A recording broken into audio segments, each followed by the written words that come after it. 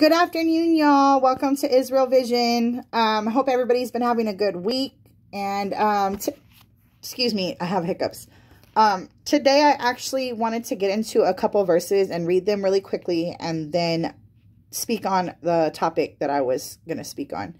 And the reason why I'm going to do this specific video today is because the different mind frames going around concerning who should be able to enter heaven, who is worthy of God's love, you know, all that stuff. I get judged a lot, believe it or not, because of my skin color, because I'm white. I know that sounds crazy, right? Because we're so used to people being judged on being black instead of white. But I know as the truth continues to come out and the genealogy of the region and people start using common sense, the Messiah, when he was walking this earth, Jesus Christ, Yahusha, whatever you would like to title the Messiah, when he was here, he was a colored man. Yes, he was not white. He was a colored man. The pictures in the church houses are actually Caesar Borgia. Now, the bloodline was scattered to the four corners of the earth. Even when the Messiah was walking this earth, 10 of the 12 tribes had already scattered. And that is, you know, speaking of the 12 tribes of Israel, which we know that God created everything and there is a hierarchy. So even past the physical bloodlines, everything was created by God. So to say one person can or cannot enter heaven or isn't worthy of God's love, no man has the right to say that. But I said that to say, I get judged a lot for being white. I get told that I am an Edomite. And I know some of you people who are a little bit deeper into truth or who may actually study the Hebrew doctrine or however you want to word it, because a lot of times there's not even human words to articulate these things or express them correctly without saying things like religion or doctrine. But for those of you who do follow the Hebrew doctrine, you know that they say, you know, of course, we know the Messiah was black, but they say that Israelites are only black or Mexicans. Like basically white people are Edomites. They can't get to heaven. I'm going to tell you right now, that is completely false. Let me say for one, we know that it says, you know, be careful how you treat strangers because you could be entertaining angels unaware. It doesn't say be careful how you treat your neighbor or be careful how you treat your brother. It says be careful how you treat strangers, which indicates that it's going to be somebody that's not like you, which means that even if someone's not Israel, they could be a divine being here, and you should be very careful how you treat people because you never know who's sent on a mission from God. I don't care what color they are. I don't care what species they are. God, at one point in the Bible, even used a donkey. Yes, on the road to Damascus, I believe it was it Paul? I always get Paul and Peter mixed up, but I'm quite, yes, it was Paul because Paul's name was changed from Saul to Paul. But on Paul, the road to Damascus, there was even a jackass, a donkey used to basically send a message. And so the verses I'm going to read on today, and I hope I'm not going in circles, but basically, yes, I get judged or condemned by others because I'm white and I'm a woman. So with those two things, I am basically told not to speak or that I am only allotted a slave position in the kingdom of heaven. And I'm going to tell you that is the furthest from the truth. I don't care what anybody tells you, and I don't care who gets mad at me for this. It literally says that you must come to the kingdom like a child. And I'm going to read these verses here. Matthew 8:3, and now these are going to be in ESV. Remember, I usually like to use the King James, but at this point, like I said, a lot of things were really mistranslated, so we're just going to go for the basic pieces here, and these are translated from the ESV version. Matthew 18:3, and said, truly I say to you, unless you turn and become like children, you will never enter the kingdom of heaven. Mark 10:13 through 16. And they were bringing children to him that he might touch them, and the disciples rebuked them. But when Jesus saw it, he was indignant and said to them, let the children come to me. Do not hinder them, for to such belongs the kingdom of God. Truly I say to you, whoever does not receive the kingdom of God like a child shall not enter it. And he took them in his arms and blessed them, laying his hands on them. I tend to read faster sometimes than my mouth will allow me to speak. So I do apologize for that. And I'm going to be conscious of trying to slow down in future, even with my speech, because I'm a very high energy being. So Matthew 18, 1 through 35. At that time, the disciples came to Jesus saying, "Who is the greatest in the kingdom of heaven?" And calling to him a child, he put him in the midst of them and said, "Truly I say unto you, unless you turn and become like a child, you will never enter the kingdom of heaven. Whoever humbles himself like this child is the greatest in the kingdom of heaven. Whoever receives one such child in my name receives me." I'm going to stop with those verses. And I want to say this.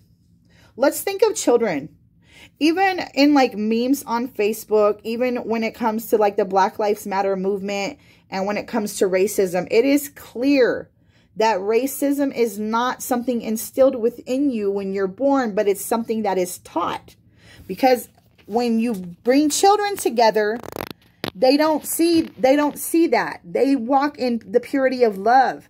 They only start coming away from that as they grow older and are programmed and taught through their exterior circumstances and situations. They have to be the crazy thing is love is instilled with us. It's instilled within us when we are born, but hate is not. And that right there is a statement within itself.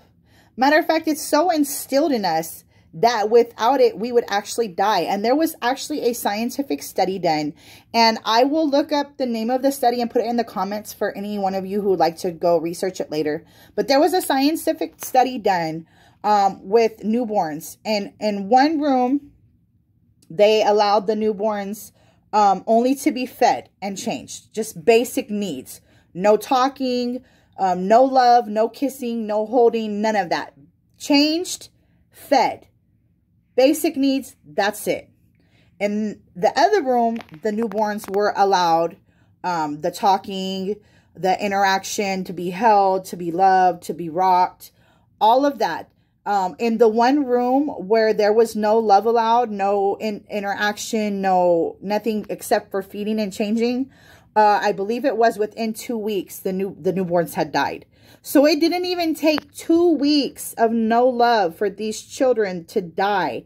But in the room with the love, of course, they flourished. They continued. And this was an experiment done in, I want to say here in America, as a matter of fact. Again, I will put this in the comments. But love is so instilled within us when we are born that without it, we would die. That's how much that is so much a part of us, and hate is not. Hate has to be taught and programmed. And I said all of this to say, unless you come to the kingdom like a child, you will not enter in. So this hate of other people, I don't care what color they are. I don't care if the Messiah was a black man. And Lord knows I am not saying this in a way of disrespect towards our God at all, in any way, shape, or form. Because I am, one of the ones to spread the truth concerning this fact of this matter. But what I am against and what I am saying here is I don't care what color the Spirit of our Father was sent here in. You cannot hate or condemn another person and think that that is okay, or think that you're going to get into the kingdom. It says to come into the kingdom like a child. Unless you come to God like a small child, you will not enter the kingdom. And in one instance, it's with the purity of love and with the purity of non-judgment and non-condemnation. Children are almost accepting of anything, and they're also very honest. Even when it sounds ugly, a child is not meaning it in an ugly way. They're just being very honest. I'm going to give an example of my little brother. We were really young and we went to visit my great grandma in a nursing home. And there was a really old man sitting out there on the bench. And my brother was so young. And he just looks at the guy and says, "Hey, your nose is really big." And the old man kind of laughed. and then made a comment, yeah, my nose is big. But as a child, he did not mean that maliciously. He was just being really honest, like, hey, that's a big nose. So as a child, you're not judging others. You're not condemning others. You're very humble, and you're just pure. And I know there's kids that are more advanced that are exposed to certain things that might not be as childlike as they should be. I know that this is a world we live in at this point, but I'm talking about the pure essence of a child that has been nurtured properly and has not, unfortunately, went through things that they shouldn't have went through before their time. When you look at the essence of a child, there is a purity there. There is a love, a non-discriminating love. And God is love. And, there is an order in which we are supposed to abide by. And I haven't really been getting too deep into that. As I'm just starting this channel now, this is going into my 2nd month. I think I barely have like 16 or 17 videos up. And I haven't really gotten in too deep of trying to, I guess you can say, some people would call it preaching at people. But there is an order in which we are supposed to abide. There is a law, and it is actually for our benefit. But that's not the video I'm doing today. The video is on coming to God like a child. And so not only is that going to be with the purity and the non-discrimination and the humbleness, but there's also an awe-like wonder that children possess. There's also and I don't want to say naivety, because when you break down the true essence of the truth and everything, we've actually been lied to our whole lives. So a child is, in a sense, actually not naive, but knows to almost believe in everything. And let me break this down a little deeper. Children believe in fairy tales. Children believe in the magic. Children believe in the monsters and the this and this and this. And when you really think about it, all those things are actually real. As adults, we have turned away from the truth, and we have been blinded by the programming. And, the veil has been over the earth for thousands of years. So we don't see the monsters anymore.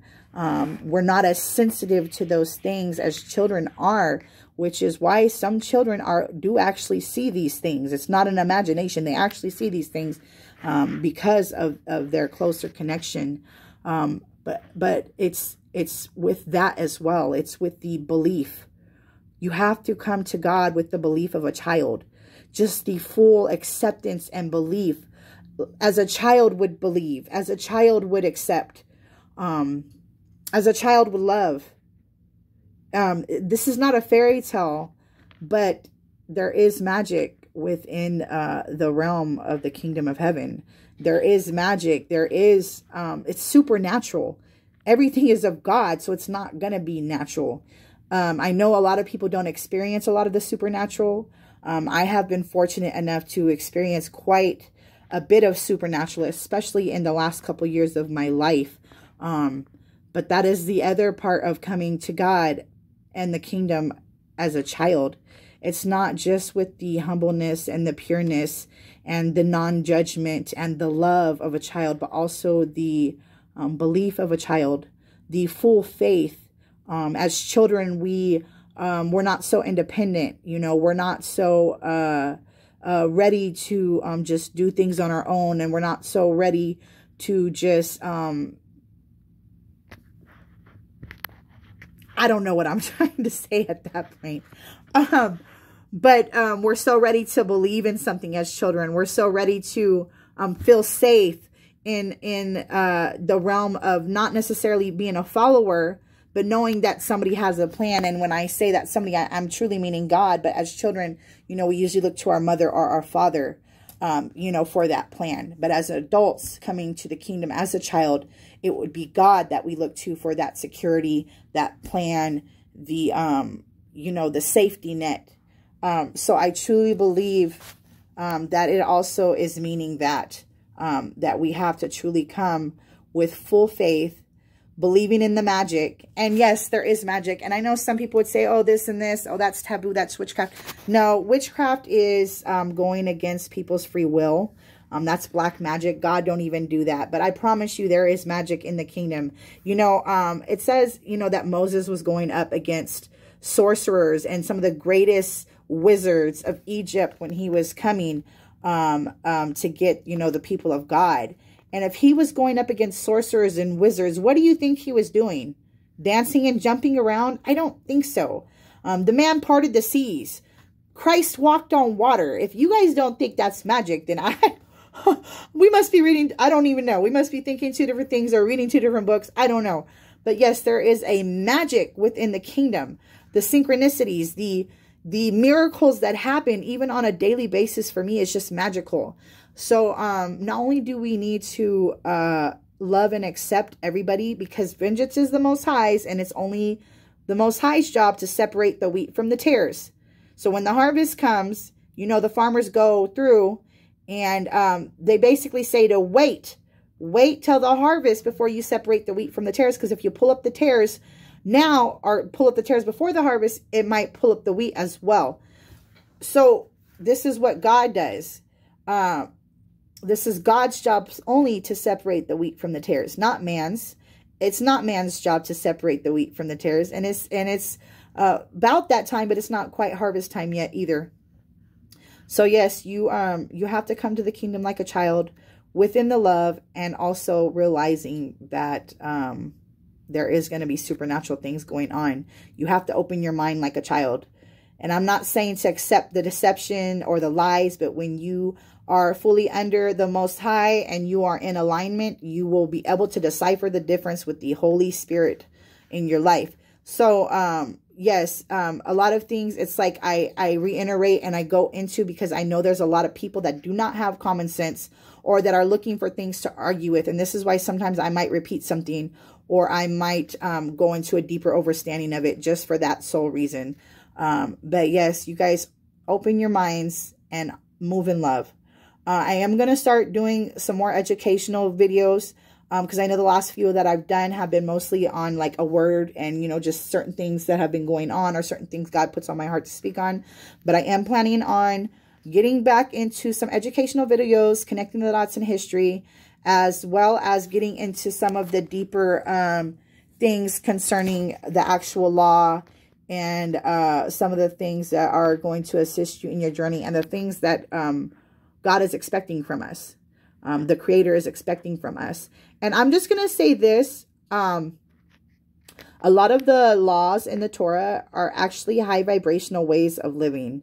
These are actually things and ways a lot of rich people follow, because it's actually very high vibrational, and it keeps you from getting sick. Not going to get into it because that's a whole nother video. But yes, even eating pork is, you know, there's a reason why there's a law for that, and not to eat it. So it's just like, I'm going to get into that. I'm going to do a video just on some of the Torah laws and why they are better for us. And it was never about making rules, but giving you a better way to live, a more high vibrational and alignment way to live within the human body. Anyways, I think this is going to wrap up this video. I do hope that everyone is doing well. I am still on my path. I'm still going through my personal things. I'm still trying to work out my physical workout plan and things like that. So again, bear with me. I'm going to keep these videos up at least, like I said, once a week. I'm trying to get back to where I'm going to do 2 a week. But, you know, I'm doing so many things, including healing myself. So I do appreciate anybody who's already been watching, anybody who has subscribed. If you haven't subscribed and you came across this, please like and subscribe and share. I can assure you that you will find gems within these videos. Anyways, hope everybody has a wonderful evening. And until next time, don't forget to shine your light.